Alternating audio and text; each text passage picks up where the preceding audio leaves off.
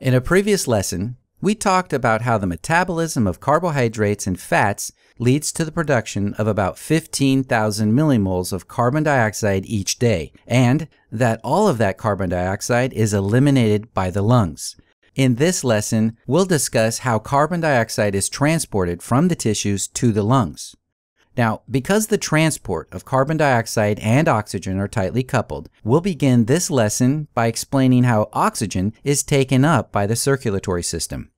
Oxygen uptake begins as it diffuses across the alveolar epithelium into the pulmonary capillaries. Approximately 99% of the oxygen diffuses into the red blood cells, 98% of which binds to hemoglobin to form oxyhemoglobin, while the other 1% dissolves in the red blood cell cytosol. The remaining 1% of oxygen dissolves directly into the plasma.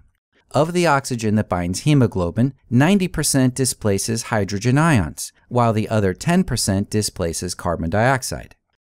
Once oxygen is taken up by the red blood cells are transported throughout the circulatory system. As the oxygen-rich red blood cells reach the capillary beds within tissues, the oxygen is released from the red blood cells in exchange for carbon dioxide. Of the carbon dioxide that is produced and released from tissues, about 5% dissolves directly in the plasma, while the other 95% diffuses into the red blood cells. Now, inside the red blood cell, 85% of the carbon dioxide combines with water and is rapidly converted into carbonic acid by the enzyme carbonic anhydrase 1, or CA1 for short. Following this reaction, carbonic acid is rapidly and spontaneously converted into bicarbonate and hydrogen ions. To keep the reaction moving toward the formation of bicarbonate and hydrogen ions, the bicarbonate ions are immediately transported out of the red blood cell in exchange for chloride ions via the bicarbonate-chloride exchanger. This transporter is referred to as the anion exchanger 1, or AE1 for short. Sometimes it's referred to as band 3. Also, it's important to note that the transport of chloride ions into the cell helps maintain the electroneutrality of red blood cells. This is often referred to as the chloride shift. After being transported out of the red blood cells, the bicarbonate ions readily dissolve in the plasma. So, about 85% of the total carbon dioxide transported throughout the circulatory system is transported as bicarbonate ions dissolved in the plasma.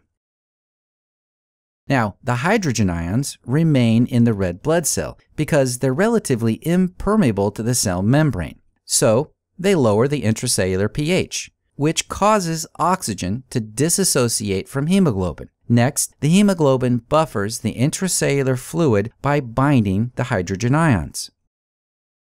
Now, the other 10% of the carbon dioxide that diffuses into the red blood cells displaces the oxygen on the oxyhemoglobin to form carboaminohemoglobin.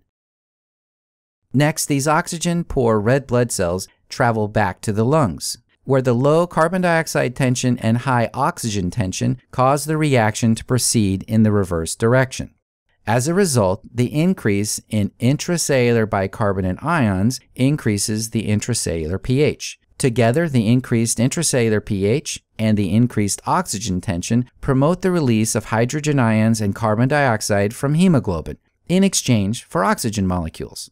Now, the free hydrogen and bicarbonate ions spontaneously and rapidly form carbonic acid, which is then rapidly converted back into carbon dioxide and water. Together, the converted carbon dioxide and carbon dioxide released from carboaminohemoglobin diffuse out of the red blood cell into the alveolar sac.